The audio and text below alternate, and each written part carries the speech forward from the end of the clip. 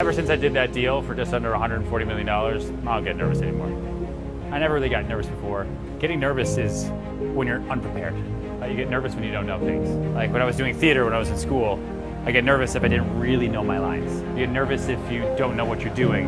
And so you won't be nervous if you're completely prepared. I want to be as confident as possible in every situation. And I want to carry myself like I've already got the money in my pocket, like I've already won. Right? I go into every showing, every deal that way as if it's already done. Because if I go into it like it's a new situation, like, oh, new buyer, please buy it, or new seller, please hire me, then all I'm reading is desperation. And people don't hire desperation, they hire confidence. Anyone can show a house, anyone can sell anything. That's what I have the course for, that's what I have the books for, but people hire confidence. They want to know that you're confident in yourself and what you're saying, what you're doing, and then they'll pay you for it. So how do you act confident when you're not confident?